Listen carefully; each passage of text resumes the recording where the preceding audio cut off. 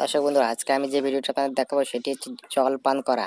আপনারা জানেন যে জল পান শরীরের পক্ষে খুবই একটি গুরুত্বপূর্ণ জিনিস। এই জল পানের উপর শরীরের বিভিন্ন কার্যক্রম ক্ষমতা নির্ভর করে। জল পান একটি ভাইটাল ব্যাপার। আপনাদেরকে কোন টাইমে কোন সময় আর কত পরিমাণ জল পান করতে হবে একজন সুস্থ স্বাভাবিক মানুষের, দিনে গড়ে কত লিটার জল প্রয়োগ করতে হবে, এ ধরনের বিভিন্ন রকম সমীকরণ ডাক্তারদের কাছ থেকে আমরা পাই। তবে আজকে আমি দেখাবো আপনাদের সঠিক জল পান করার যে নিয়ম, যেই নিয়মগুলি না মানলে আপনাদের শরীরের সমস্যা এবং বিপদ আসতে পারে। চলুন দেখে নেবো ভিডিওটি। তার আগে বলে রাখি, আমার চ্যানেলটিকে অবশ্যই সাবস্ক্রাইব করে না থাকলে অবশ্যই করুন, আর করে থাকলে অবশ্যই একটি লাইক বা শেয়ার দিয়ে এই ভিডিওটি অন্যদের দেখার সুযোগ করে দিন।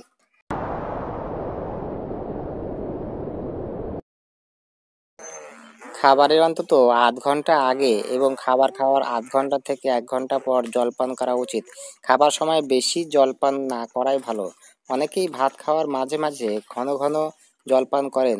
খাওয়ার জন্য জল পান করা যে দরকারি তা অবশ্য ঠিক, কিন্তু খাদ্য শ্বাসনালী দিয়ে প্রবেশ করানোর জন্য যতটুকু পরিমাণ জলের দরকার ততটুকুই খাওয়া দরকার।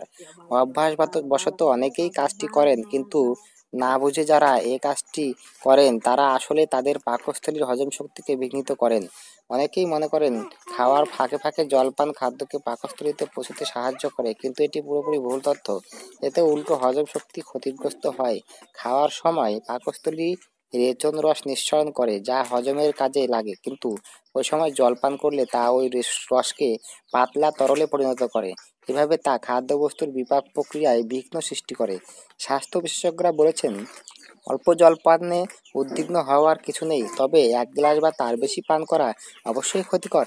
খাওয়ার 2 ঘন্টা পর জল বা পানীয় পানের পরামর্শ দেন বিশেষজ্ঞরা।